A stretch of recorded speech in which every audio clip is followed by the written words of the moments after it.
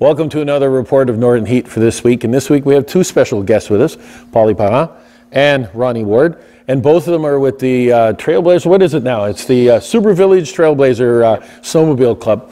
And just want to talk to you a little bit about, you guys volunteer to go out and groom the trails, but it's not just grooming the trails. There's a little bit more work than that, right? Yep. So Pauley, how long have you been doing this? Since 2000. Since 2000. You got 18 years in. Yeah.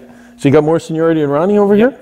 Yeah. Ronnie, how many years you got in? I have 18. You got 8 years, so you got him by a few years. You guys have known each other for years. You worked together at the smelter, and here you are working again together on this. Yep. So what is it that you do? Because it's not just sitting up in the seat here and grooming.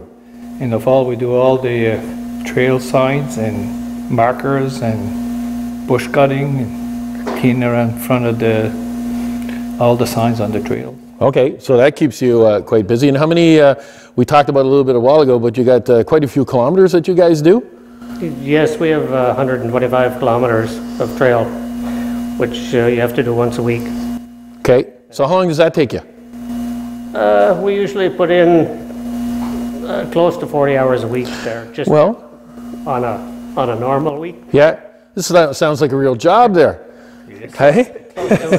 And you start, like you said, you start cleaning brush in the fall and stuff. You guys don't do anything in the summertime. I'm sure you can find something to do, but there's No, we start usually in the end of August and September. Okay.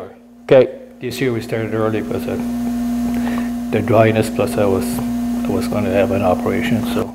Plus you knew that the snow was coming early. Yes. Yeah, because it hit early and you were out there quite a bit of snow right early in the year, so that kind of changed the things a little bit. So there's you're doing some maintenance on the machine today. So you've got a nice warm spot here up at DJ Schmear's. So Dale's allows you to bring in the groomer here and get to work on it. So that's good. You're not outside trying to do this, right? I guess he's a lifesaver for us. Yeah. Yeah, because if you're trying to do this outside, we don't have a warm winter. No, it'd be impossible to do what we're doing outside there. Yeah. So I'm looking at the groomer here, and this was a little incident that happened just at the beginning of the year, is it? Yep. You hit a branch or something? Is that what the story is? Well, there was so many, the big rain we had in November. Yeah. All the trees were bent over. Okay. So one of them kind of caught there. Just came up, just hit the windshield. Yeah. So now you've got there's a supper going on, not this Saturday, but next Saturday, right? It's a fundraiser for the Snowmobile Club. Yeah. Does that also help for trying to raise some money to change this windshield for you, or?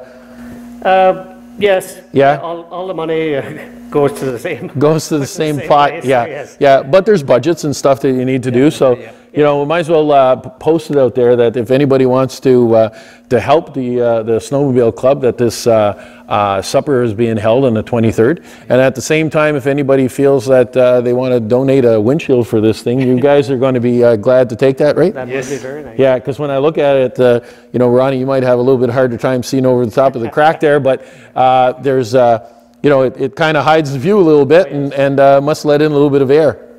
Well, we got it. You got it taped up pretty good. Yeah. Steak supper, we have 350 steak ordered. Oh, really? Okay. 350. There. T-bone steak. T-bone steaks. Well, there we go. 350 T-bone steaks up for grabs. It sounds like a good deal, and it's up here at the Snowmobile Club up at the end of Archibald Road. So there, here we are.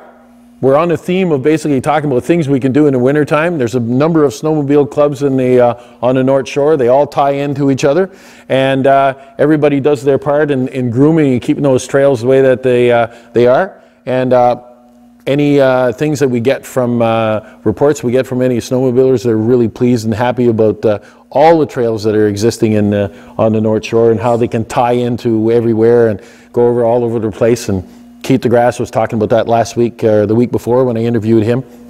So you guys are turning on the heat in northern New Brunswick for sure. You're out there volunteering your time to do this and making sure that people have safe trails to drive on. So really appreciate you doing that for the region. Thank you. And thank you very much for doing this interview. Thanks. Here we are, another opportunity to talk about people that are turning on the heat in northern New Brunswick.